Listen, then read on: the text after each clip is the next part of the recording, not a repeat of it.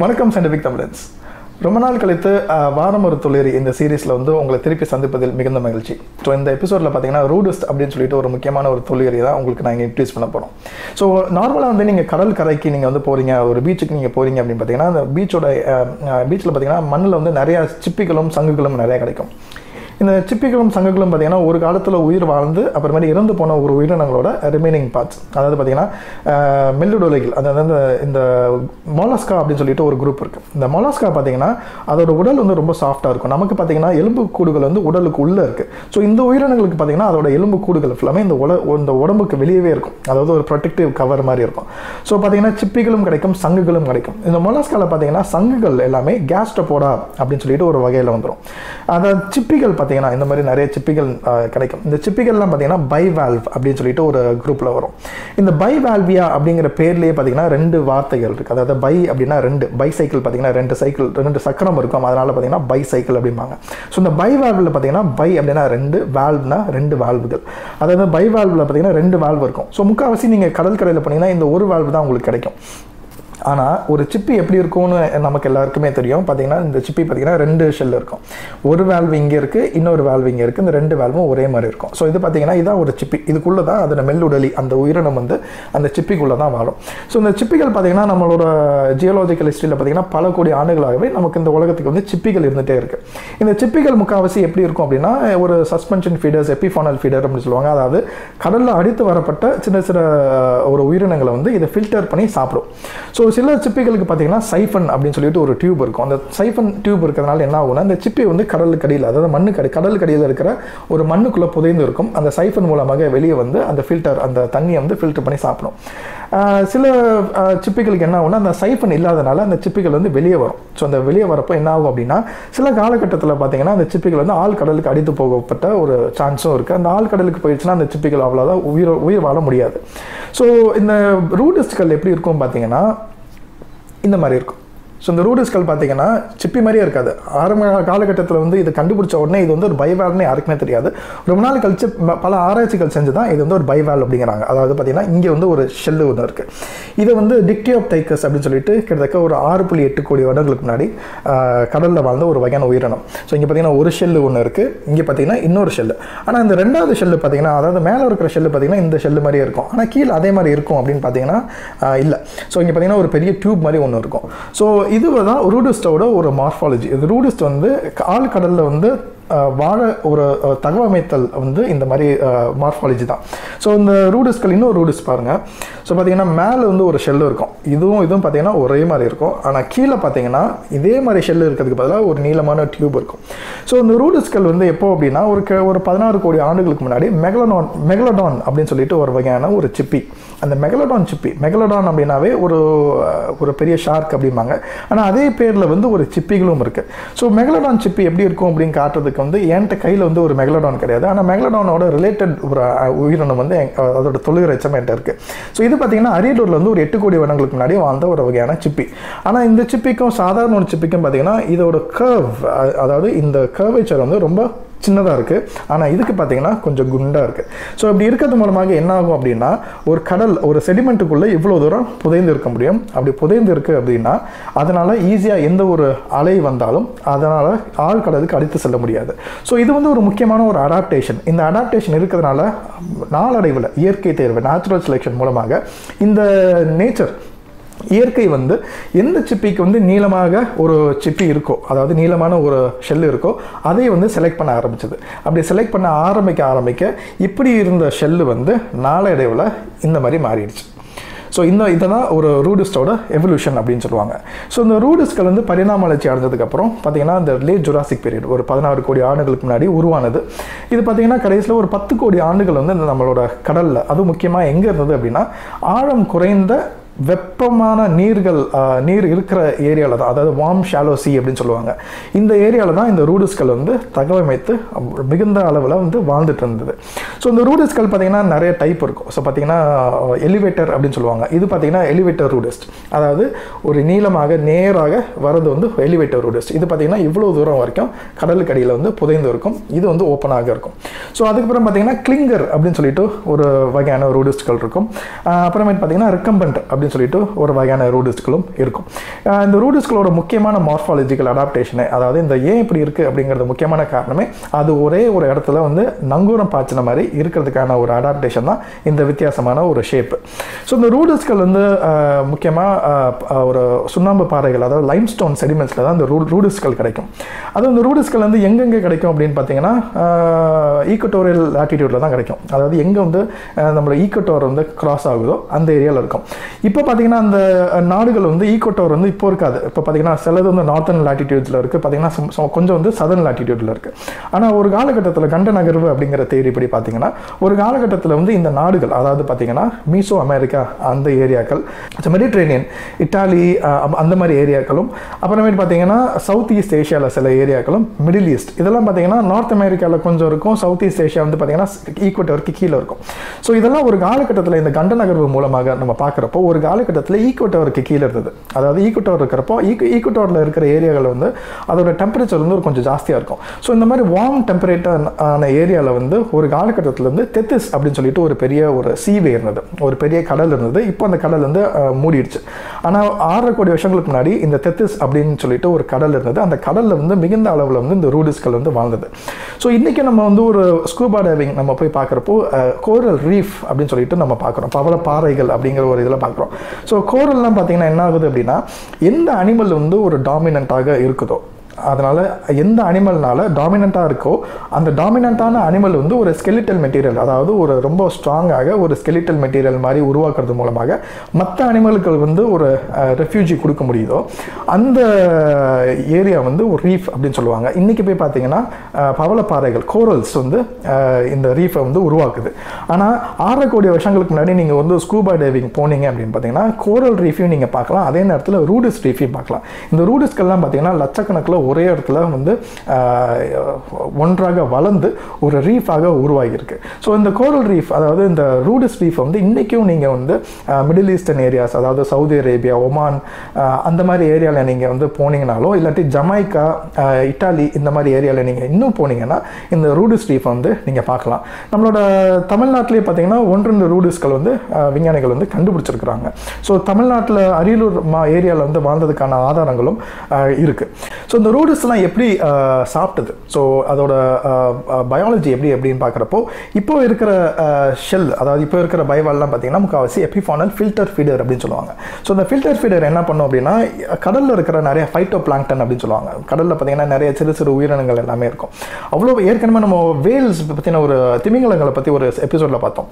அவ்வளோ பெரிய வேல் வந்து ஒரு பலீன் வேல் அப்படிங்கிறோம், அந்த அவ்வளோ உலகத்திலே மிகப்பெரிய ஒரு வகையான உயிரினங்கள், அவ்வளோ பெரிய உயிரினமே ஒரு ஃபில்டர் ஃபீடர் தான். அதாவது இருக்கிறதுல ரொம்ப சின்ன சின்ன ஃபைட்டோ பிளாங்டன் அப்புறமேட்டு கிரில் அப்படின்னு சொல்லிட்டு 2 விஷயங்களை மட்டும்தான் அது வந்து உணவாக உட்கொள்ளும். அதே மாதிரி தான் இந்த வகையான ஃபில்டர் ஃபீடர். இதெல்லாம் பார்த்தீங்கன்னா இதனால் நகண்டு எங்கேயும் போக முடியாது. இது வந்து எப்பயுமே ஒரு இடத்துல ஸ்டேபிளாகவே இருக்கும். சிலது மட்டும் அதனால் நகண்டு போக முடியும். அப்படியே போனாலும் ஒரு உணவை, ஒரு இரையை தேடி ஆக்டிவாக ஒரு இரையின் பின்னாடி செல்ல முடியாது. ஸோ இதனால் என்ன பண்ணுவோம்னா இருந்த இடத்துல இருந்துட்டு அந்த கரண்ட், அதாவது ஓஷன் கரண்ட் சொல்லுவாங்க, அந்த கடலில் வந்து தண்ணீர் வந்து எப்பயுமே ஒரே இடத்துல ஸ்டாக்னண்ட்டாக இருக்காது, எப்பயுமே ஒரு இடத்துலேருந்து இன்னொரு இடத்துக்கு மூவ் ஆகிட்டே இருக்கும். அப்படி மூவ் ஆகிறப்ப என்ன ஆகும்னா சஸ்பெண்டடாக இருக்கிற நிறையா ஃபைட்டோ பிளாங்டன் எல்லாமே இந்த உயிரினங்கள் வந்து அதை உணவாக உட்கொண்டு அதை சாப்பிட்டுக்கும். ஸோ அந்த மாதிரி ஒரு உயிரினம் தான் இது. ஸோ ஃபார் எக்ஸாம்பிள் நமக்கு இன்னும் தெரியாது இந்த ஷெல், நான் ஏற்கனவே சொன்ன மாதிரி பல விஞ்ஞானிகள் வந்து இந்த ரூடிஸ்ட்களை வந்து ஆராய்ச்சி செஞ்சுட்டே இருக்காங்க. ஆனால் நமக்கே தெரியாத பல மிஸ்ட்ரிகள் இருக்குது. அதாவது பார்த்தீங்கன்னா இந்த ஷெல் வந்து ஓப்பன் பண்ணால் க்ளோஸ் பண்ணுறதுக்கு பார்த்தீங்கன்னா உள்ளுக்குள்ள வந்து அடக்டர் மசில் அப்படின்னு சொல்லிட்டு ஒரு வகையான ஒரு தசை இருக்கும். அது இங்கே பார்த்தீங்கன்னா அதோட அடக்டர் மசில் ஈர்க்கிறதுக்கான ஒரு ஆதாரங்கள் அவ்வளோவா கிடையாது. 2 லிகமெண்ட் வேணா இருக்குது. ஆனாலும் இந்த சிப்பி இருக்குது. இந்த ஷெல் வந்து எப்படி திறந்தது, எப்படி மூடினது அப்படிங்கிறது நமக்கு தெரியாது. ஏன்னா கீழே வந்து ஒரு மசில் இருந்ததுக்கான எந்த ஒரு ஆதாரமும் கிடையாது. அந்த தசை இருந்தால் தான் இந்த ஷெல்லை ஓப்பன் பண்ண முடியும், க்ளோஸ் பண்ண முடியும். சில விஞ்ஞானிகள் என்ன சொல்கிறாங்க அப்படின்னா இந்த ரூடிஸ்ட்குள்ளே இருக்கிற ப்ரெஷரை வந்து கொஞ்சம் கூட்டுறது மூலமாக இது வந்து ஒரு பாப், அதாவது டப்புன்னு திறக்க முடியும், அதுக்கப்புறம் கொஞ்சம் ஸ்லோவாக மூட முடியும். அப்படி திறக்கிறப்ப என்ன ஆகும் அப்படின்னா ஃபில்டர் ஃபீடர், இதில் பார்த்தீங்கன்னா ஒரு சின்ன மெம்பரேன் இருக்கும். அதன் மூலமாக தண்ணீர், கடல் தண்ணீரை வந்து உள்ளே இழுக்கிறது மூலமாக ஃபில்டர் பண்ணி அந்த உணவை உட்கொள்ள முடியும் அப்படின்னு சொல்லுவாங்க.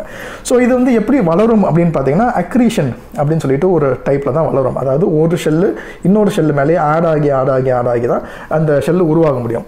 ரொம்ப ரீசெண்டாக பார்த்தீங்கன்னா அந்த அக்ரீஷன் அப்படின்னா வளர, அதாவது ஒரு மரத்துக்கு பார்த்தீங்கன்னா உள்ளுக்குள்ள பார்த்தீங்கன்னா நிறைய சர்க்கிள்ஸ் இருக்கும், அந்த ட்ரீ ரிங்ஸ்ன்னு சொல்லுவாங்க. ஸோ எந்த காலகட்டத்தில் வந்து ரொம்ப நல்லா கிளைமேட் இருக்கோ, நிறைய உணவும் நிறைய தண்ணீரும் கிடைக்குதோ, அந்த பார்த்தீங்கன்னா திக்னஸ் வந்து ரொம்ப ஜாஸ்தியாக இருக்கும். எப்போ ரொம்ப கம்மியாக இருக்கும் பார்த்தீங்கன்னா ஒரு ட்ராட், அதாவது ஒரு ஃபேமைனோ இல்லாட்டி ஒரு வறட்சி இருக்கிறப்போ அந்த ட்ரீ ரிங்ஸ் வந்து கொஞ்சம் சின்னதாக இருக்கும். ஸோ இதை பேஸ் பண்ணியே எந்த காலகட்டத்தில் எந்த மாதிரி ஒரு சுச்சுவேஷன் இருந்தது அப்படிங்கிறத பார்க்க முடியும். ஸோ இங்கே ரொம்ப ரீசெண்டாக பார்த்தீங்கன்னா இந்த ரூடிஸ்டுக்குள்ளே பார்த்தீங்கன்னா ஒரு மைக்ரோஸ்கோப்பிக்காக நீங்கள் வந்து எடுத்து பார்க்குறப்போ அதோட க்ரோத் ரிங்ஸ் இருக்கும், அந்த க்ரோத் லைன்ஸ் அப்படின்னு தெரியும். ஸோ இந்த க்ரோத் லைன்ஸ் வந்து ரொம்ப ரீசெண்டாக வந்து ஒரு 2 மாதத்துக்கு முன்னாடி ஒரு புதிய பப்ளிகேஷன், ஒரு புதிய ஸ்டடி வந்திருந்தது. அந்த ஸ்டடியில் என்ன பண்ணியிருக்காங்க அப்படின்னா, இதே மாதிரி ஒரு வகையான ரூடிஸ்ட் எடுத்தது அந்த க்ரோத் ரிங்கை வந்து ஆராய்ச்சி பண்ணி பார்க்குறப்போ கிட்டத்தட்ட 6.5 கோடி வருடங்களுக்கு முன்னாடி இன்னைக்கு நாம் பார்த்தீங்கன்னா நமக்கு வந்து 24 மணி நேரம் இருக்குது. அன்னைக்கு பார்த்தீங்கன்னா உலகம் வந்து கொஞ்சம் வேகமாக சுற்றி இருக்குது. ஸோ பார்த்தீங்கன்னா அன்னைக்கு ஒரு 6.5 கோடி வருஷங்களுக்கு முன்னாடி நீங்கள் போனீங்கன்னா ஒரு நாள் அப்படிங்கிறது வந்து 24 மணி நேரம் கிடையாது. ஒரு நாள் அப்படிங்கிறது பார்த்தீங்கன்னா 23 23.5 மணி நேரம் தான். ஸோ பார்த்தீங்கன்னா 1/2 மணி நேரம் கம்மியாக இருந்திருக்கு. பார்த்தீங்கன்னா உலகம் வந்து கொஞ்சம் வேகமாக சுற்றி இருக்குது. இன்றைக்கி பார்த்தீங்கன்னா உலகம் கொஞ்சம் ஸ்லோ ஆகிட்டே தான் இருக்குது. ஸோ இது பார்த்தீங்கன்னா ஒரு காலகட்டத்தில் ஒரு பல கோடி வருடங்களுக்கு முன்னாடி ஒரு நாள் எப்படி இருந்தது, அதாவது கிளைமேட் எப்படி இருந்தது அப்படிங்கிறத வந்து இந்த வகையான தொழிற்சங்களை ஆராய்றதன் மூலமாக நம்மளால சொல்ல முடியும். ஸோ நான் ஏற்கனவே சொன்ன மாதிரி இது வந்து ஃபில்டர் ஃபீடர் அப்படிங்கிறாங்க. சில விஞ்ஞானிகள் வந்து ரொம்ப சிறிய ஒரு அளவில் இருக்கிற விஞ்ஞானிகள் என்ன சொல்கிறாங்க அப்படின்னா, ஒரு ஜூசாந்தல்லே அப்படின்னு சொல்லிட்டு ஒரு வகையான ஒரு சிந்தசிஸ் பண்ணுற ஒரு ஆல்கே ஒன்று இருக்குது. ஸோ சிம்பயாசிஸ் அப்படின்னு சொல்லிட்டு ஒரு ப்ராசஸ் வந்து இயற்கையில் பார்த்தீங்கன்னா நிறைய இடத்துல இருக்கும். ஸோ இந்த ஜூசாந்தல்ல என்ன பண்ணும் அப்படின்னா, இந்த கோரல் பார்த்தீங்கன்னா அந்த கோரல் வந்து இந்த ஜூசாந்தல்லை வந்து அதோட உடலுக்குள்ளே வச்சுக்கும். ஸோ இந்த ஜூசாந்தல்ல என்ன பண்ணும் அப்படின்னா ஃபோட்டோசிந்தசிஸ் அப்படிங்கிற ப்ராசஸ் மூலமாக ஒளியை வந்து உணவாக மாற்றும். ஸோ வந்து அதை தனக்கான தேவையான உணவை வந்து ஒளி மூலமாக அந்த ஃபோட்டோசிந்தசிஸ் மூலமாக நார்மலாக செடிகள் பார்த்தீங்கன்னா ஃபோட்டோசிந்தசிஸ் பண்ணும். ஸோ அதே மாதிரி இந்த ஜூசாந்தல்ல வந்து ஃபோட்டோசிந்தசிஸ் மூலமாக உணவை உற்பத்தி பண்ணுறப்போ கொஞ்சம் வந்து அது அதோட ஹோஸ்ட், அது எந்த உயிரினத்தோட உடலில் இருக்கோ அந்த உயிரினத்துக்கு கொஞ்சம் உணவை கொடுக்கும். ஸோ இது வந்து அதே நேரத்தில் வந்து சிம்பயோசிஸ்னால் நான் உனக்கு ஒன்று கொடுக்குறேன், நீ எனக்கு ஒன்று கொடுக்கணும், அதாவது மியூச்சுவல் ரிலேஷன்ஷிப் அப்படின்னு சொல்லுவாங்க. ஸோ ஜூசாந்தல்ல வந்து இன்னொரு அனிமலோட உடலில் இருக்கிறது மூலமாக ஒரு ப்ரொடெக்ஷன் வந்து அந்த அனிமலுக்கு கொடுக்குது. அதுக்கு பதிலாக உணவை வந்து அந்த அனிமலுக்கு ஜூசாந்தல்லே கொடுக்குது. சில விஞ்ஞானிகள் என்ன சொல்கிறாங்க அப்படின்னா, இந்த ரூடிஸ்ட்களுக்கு உள்ள வந்து ஜூசாந்தல்லே வந்து அந்த ஆல்கே இருந்திருக்க முடியும், இல்லாட்டி வெளியே இருந்திருக்க முடியும். ஸோ இதனால் என்ன ஆகும் அப்படின்னா, ஒரு காலகட்டத்தில் வந்து இது எக்ஸ்போஸ் ஆகிறது மூலமாக ஜூசாந்தல்ல வந்து ஃபோட்டோசிந்தசிஸ் மூலமாக ஒளிச்சேர்க்கை மூலமாக ஒரு உணவு உருவாக்கும் போது கொஞ்சம் கொடுக்கும் அப்படின்னு சொல்லிட்டு ஒரு ஹைப்போதசிஸ் இருந்தது. ஆனால் அதை சப்போர்ட் பண்ணுறதுக்கான ஆதாரங்கள் வந்து அவ்வளோவா பெரிய ஒரு இது கிடையாது. ஸோ இப்போதைக்கு விஞ்ஞானிகள் ஒத்துக்கிட்ட ஒரு விஷயம்னா, இது வந்து ஒரு ஃபில்டர் ஃபீடர், நமக்கு தெரியாத ஒரு மெக்கானிசம் மூலமாக இதோட ஷெல்லை வந்து மேலே ஓப்பன் பண்ணுது, அப்புறமேட்டு அந்த கரண்ட்டில் இருக்கிற ஃபைட்டோ பிளாங்க்டனை எடுத்துட்டு உணவாக உட்கொண்டிருக்கு அப்படின்னு சொல்லுவாங்க. ஸோ இன்னொரு முக்கியமான ஒரு பாயிண்ட் வந்து இந்த ரீஃப் வந்து பார்த்தீங்கன்னா எப்படி அழிஞ்சு போனது அப்படின்னா, ஸோ இந்த ரீஃப் வந்து பார்த்தீங்கன்னா ஒரு 16 கோடி வருடங்களுக்கு முன்னாடி ஜுராசிக் பீரியட்லேருந்து கிரிட்டேஷியஸ்குள்ளேயே பார்த்தீங்கன்னா ஒரு 3லேருந்து 4 எக்ஸ்டிங்ஷன் ஈவெண்ட் வரைக்கும் நடந்திருக்கு. பிக் 5 அப்படின்னு சொல்லிட்டு பார்த்தீங்கன்னா உலகின் மிகப்பெரிய எக்ஸ்டிங்ஷன் ஈவெண்ட் வந்து மொத்தம் 5 நடந்திருக்கு. ஆனால் சிறிய எக்ஸ்டிங்ஷன் ஈவெண்ட் வந்து பார்த்தீங்கன்னா அடிக்கடி நடந்திருக்கு. ஒரு 2.5 கோடி வருடங்களுக்கு இடையில வந்து ஒரு வகையான ஒரு எக்ஸ்டிங்ஷன் ஈவெண்ட் ஒரு சைக்ளிக் பேட்டர்னில் நடக்குது அப்படின்னு சொல்லிட்டு விஞ்ஞானிகள் கண்டுபிடிச்சிருக்கிறாங்க. அது ஏன் நடக்குது, எப்படி நடக்குது அப்படிங்கிறது இன்னும் ஒரு மிஸ்ட்ரியாகவே இருக்குது. அதை பற்றி இன்னொரு வீடியோவில் நம்ம டிஸ்கஸ் பண்ணுவோம். ஆனால் இந்த 6.5 கோடி வருடங்களுக்கு முன்னாடி 16 கோடி வருடங்களுக்கு முன்னாடியிலேருந்து 6.5 கோடி வருடங்களுக்கு இடையில பார்த்தீங்கன்னா கிட்டத்தட்ட ஒரு 3 எக்ஸ்டிங்ஷன் ஈவெண்ட் வரைக்கும் நடந்திருக்கு. இந்த எக்ஸ்டிங்ஷன் ஈவெண்ட் ஒவ்வொரு எக்ஸ்டிங்ஷன் ஈவெண்ட்டுக்கு அப்புறம் பார்த்தீங்கன்னா நிறையா உயிரினங்கள் வந்து இறந்து போகும். தப்பி பிழைக்கும் உயிரினங்கள் பார்த்தீங்கன்னா இன்னும் பரிணமித்து வேறு வகையில் போகும். ஸோ அப்படி தான் வந்து 16 கோடி வருடங்களுக்கு முன்னாடி மெகலோடான் அப்படிங்கிற ஒரு உயிரினத்திலிருந்து பரிணமித்து வந்த ரூடிஸ்கள் வந்து இந்த பல ஒரு 3 எக்ஸ்டிங்ஷன் ஈவெண்ட்டுக்கு இடையில பார்த்தீங்கன்னா பல வகையான ஒரு ரூடிஸ்களாக உருமாறி வந்திருந்தது. பார்த்தீங்கன்னா ஏகப்பட்ட ஜெனியர் நூற்றுக்கணக்கில் ஒரு ரூடிஸ்ட் ஸ்பீஷீஸ் வந்து விஞ்ஞானிகள் இன்னைக்கு வரைக்கும் கண்டுபிடிச்சிருக்கிறாங்க. ஆனால் இந்த ரூடிஸ்கள் எப்போ அழிஞ்சு போனது அப்படிங்கிறது பார்த்தீங்கன்னா ஒரு பெரிய ஒரு மிஸ்ட்ரி. ஏன்னா இந்த புதிய படிமங்கள் எப்படி கிடைக்குது அப்படிங்கிறத பேஸ் பண்ணி அது எப்போ உயிர் வாழ்ந்தது, எப்படி அழிஞ்சு போனது அப்படிங்கிறத பார்க்கலாம். ஸோ பார்த்தீங்கன்னா கேடி எக்ஸ்டிங்ஷன் ஈவெண்ட் அப்படின்னு ஒரு விஷயம் நடந்திருக்கு. அதாவது பார்த்தீங்கன்னா 6.5 கோடி வருஷங்களுக்கு முன்னாடி கரெக்டாக 66 மில்லியன் வருடங்களுக்கு முன்னாடி பார்த்தீங்கன்னா எல்லா டைனோசர்களும் மொத்தமாக அழிந்து போயிடுச்சு. இந்த உலகத்தில் பார்த்தீங்கன்னா 3/2 பங்கு உயிரினங்கள் எல்லாமே மொத்தமாக அழிந்து போயிடுச்சு. கடலில் பார்த்தீங்கன்னா ஒரு 60% ஆஃப் மெரைன் அனிமல்ஸ் எல்லாமே மொத்தமாக அழிஞ்சு போயிடுச்சு.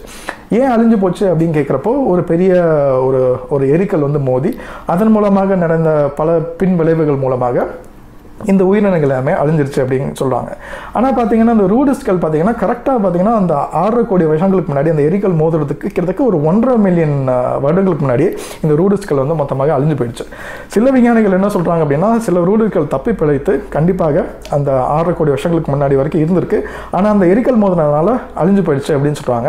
ஆனால் சில விஞ்ஞானிகள் என்ன சொல்கிறாங்க அப்படின்னா இல்லை, அந்த 6 கோடி வருஷங்களுக்கு 2 மில்லியன் வருடங்களுக்கு முன்னாடி, அதாவது 2 லட்சம் வருஷங்களுக்கு முன்னாடியே கிட்டத்தட்ட பார்த்தீங்கன்னா 64 மில்லியன் வருடங்களுக்கு முன்னாடி இந்த ரூடிஸ்ட்கள் எல்லாமே மொத்தமாக அழிந்து போயிடுச்சு அப்படிங்கிறாங்க. ஸோ ஏற்கனவே நான் சொன்ன மாதிரி இந்த ரூடிஸ்ட்கள் எங்கே இருக்கும் அப்படின்னு பார்த்தீங்கன்னா ஒரு ஆழம் குறைந்த ஒரு வெப்பமண்டலமான ஒரு கடலில் தான் இருக்கும். ஆனால் ஒரு கிட்டத்தட்ட பார்த்தீங்கன்னா ஒரு 64 மில்லியன் வருடங்களுக்கு முன்னாடி வந்துக்கும் ஒரு டிராஸ்டிக் சேஞ்ச் நடந்திருக்கு. ஏற்கனவே சொன்ன மாதிரி பல எக்ஸ்டிங்ஷன் ஈவெண்ட் நடந்திருக்கு. ஒரு சின்ன ஒரு சேஞ்ச் நடந்ததுனால இந்த ரூடிஸ்ட்கள் வந்து அதோட ஹேபிட்டாட்டை வந்து இழந்துடுச்சு, அதாவது வாழ தகுந்த ஒரு ஏரியா வந்து இழந்துடுச்சு. பார்த்தீங்கன்னா கடல்கள் வந்து திடீர்னு வந்து டெம்பரேச்சர் வந்து கம்மியானது. அந்த தெத்திஸ், அதாவது கான்டினென்டல் ட்ரிஃப்ட் மூலமாக அந்த தெத்திஸ் வந்து ஒரு காலகட்டத்தில் வந்து மூடப்படுது. ஸோ இதுக்கு வந்து தேவையான ஒரு தகுந்த வாழ்விடம், அதோட ஹேபிட்டாட் லாஸ் அப்படிங்கிற நடக்குது. அப்புறமேட்டு கடல் மட்டம் வந்து டிராஸ்டிக்காக கீழே போகுது. ஸோ கடல் மட்டம் கீழே போனதுனால இந்த வார்ம் சி அந்த மாதிரி ஏரியாக்கள், அதாவது ஷாலோ ஏரியாக்கள் எல்லாமே எக்ஸ்போஸ் ஆக ஆரம்பிச்சு இந்த ரூடிஸ்ட்கள் மொத்தமாக அழிஞ்சு போயிடுச்சு அப்படின்னு சொல்லிட்டு சில விஞ்ஞானிகள் கருதுறாங்க. பார்த்தீங்கன்னா நமக்கு இன்னும் எக்ஸாக்டாக நமக்கு தெரியாது 6 கோடி வருடங்களுக்கு முன்னாடி தான் அழிஞ்சு போச்சா இல்லை அதுக்கு முன்னாடி அழிஞ்சு போயிடுச்சா அப்படின்னா. ஆனால் நமக்கு இப்போ தெரிய ஒரே ஒரு விஷயம் என்ன அப்படின்னு பார்த்தீங்கன்னா இந்த ரூடிஸ்ட்களோட சந்ததி எதுவுமே இன்னைக்கு நம்ம கூட உயிரோட கிடையாது. இந்த ரூடிஸ்ட்கள் வந்து ஒரு டெட் எண்ட் மாதிரி ஆயிடுச்சு. அதாவது இந்த ரூடிஸ்ட், அதாவது என் கையில் இருக்கிற இந்த 2 ரூடிஸ்ட்களும் இது வந்து எந்த ஒரு சந்ததிகளும் விடவே இல்லை. அதோட டிசெண்டன்ஸ்ன்னு பார்த்தீங்கன்னா எதுவுமே கிடையாது. ஆனால் அதோட டிஸ்டன்ட் கசின்ஸ், அதாவது அதோட தூரத்து சொந்தக்காரங்களான சிப்பிகள் பார்த்தீங்கன்னா இன்னும் நம்ம கூடயே இருக்கு. ஸோ இந்த எக்ஸ்டிங்ஷன் ஈவெண்ட் மூலமாக நீங்கள் பார்க்குறப்போ என்ன ஆகுதுன்னா ஒரு பெரிய ஒரு டிராஸ்டிக்கான கிளைமேட் சேஞ்ச் இல்லாட்டி ஒரு பெரிய ஒரு ஹேபிட்டாட் லாஸ் நடந்துருச்சு அப்படின்னா அந்த உயிரினங்கள் வந்து முக்கால்வாசி தப்பி பிழைத்துரும்.